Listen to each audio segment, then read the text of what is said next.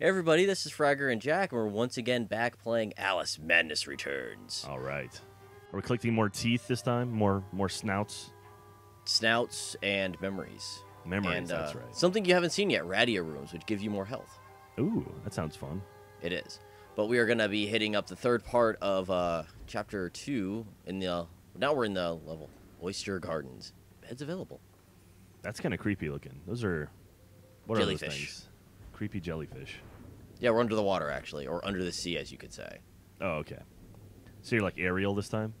Exactly. Even with that little... she has a little tail right now, kind of like those deep sea fish that attract things. You kind of see it there? See the little white dot? Those deep sea fish that attract things. Okay. Well, that's the little thing that they have on the front of their face that attracts other fish to be eaten. I know what you're talking about. Yeah. That, I just that doesn't words make aren't it good sound today. less weird. Well, we're talking about Alice Nice. here, so it's gonna be weird anyways. So yeah, but this is a little bit after the beginning of this section, and you're gonna hop on over here and oh look, invisible platforms. This chapter also has probably one of the more dickish things ever coming up. What, one of the more dickish things ever? Hey, you went all Tron all of a sudden when you go under there. Well, yeah, because it went purple because I went small. Ah, so what, going small makes you purple now? Yeah, well, it did the whole time. Oh, did it? Yeah. I don't know. I wasn't really paying attention before. Oh. This part for a little reference. This is at the fourth puzzle piece. Sorry, you have to collect to do this little puzzle thingy. So, little picture puzzle. Sorry, couldn't use my words. They're hard. Brain hurt. That's so cool Bam. looking, man. I love that idea that it's like stuff's always there, just invisible. Like I'm standing on one right now. Yeah, that's cool. Yeah. And then, as actually were collected pieces to the right of that. But you were saying? I would say that's a cool mechanic. You know, I like that a lot. Yeah, instead of it kind of disappearing and you can't step on it, it's still there, which is I love that too. Yeah. But this is at the very beginning of Lost Souls Locker after you fought the Lost Souls, which will have its own little video about that a little later. But right after you fight him in the graveyard to the left is that snout, winking away. Those things are so creepy looking, man. Yeah. Something they're about also- shooting like a disembodied snout. It's just like, it's weird.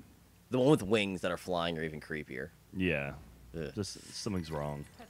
Yeah. Now this is you can see there that's right after the memory we just got, and you can see that little sign that it points. Instead of going where it tells you to, behind this gravestone is a hidden keyhole. Ooh, And that's almost always the rule. It's like if it tells you to go one way, go the opposite of that, and you'll usually find something hidden, right? yeah, it's usually how it goes. Damn collectibles. That's almost all video games, though. Yeah. Now this is going to be a radio room we're about to get because we're going to get more health soon, or at least a quarter of a health pack, or rows, or things, or stuff, or pandas. Ooh, there's numbers on the blocks. Yeah, it's kind of cool. They actually tell you like the order you should go on them. I don't know why, but I guess it's neat. No, sorry, this is memory. This one's just... I remember the radio room being really out of the way. That's right after this one. Yeah, Barrel Bottom Revisited. There we go. It's going to be, once again, behind something hidden. Wow. So that stuff only pops up when you go small, I guess? Yeah, it's Shrink Sense is what it's called. That's neat. It- Well, and, how'd you get lucky and not fall off there? I knew it was there. You jerk. Brain meats.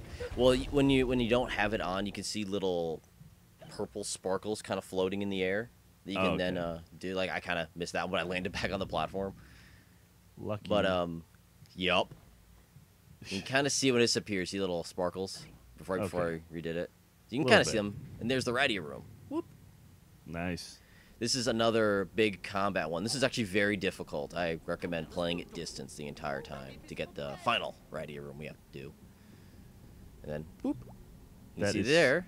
So creepy. Yup. And then we get an achievement for that. Hey, look at that. You were shooting the moon. Shooting the moon. Yup. And now, That sounds like familiar, like another popular video game that came out recently. see that right there? That's an invisible snout we just had to shoot. Whoa, what? Yeah, you could just hear him winking, and I'm like, where the hell is it? And there's a giant pile of corpses that I was near. I'm like, where the hell is this snout? Shrunk, and then I turned around, and there it was behind me, and I was like, son of a bitch. See, that seems like cheating, though. It is. There's actually one in the next chapter too that was really hard to find, but once again, I just heard it oinking very faintly, and I had to hunt it down. So, Well, cool deal. well, that's what these guides are for.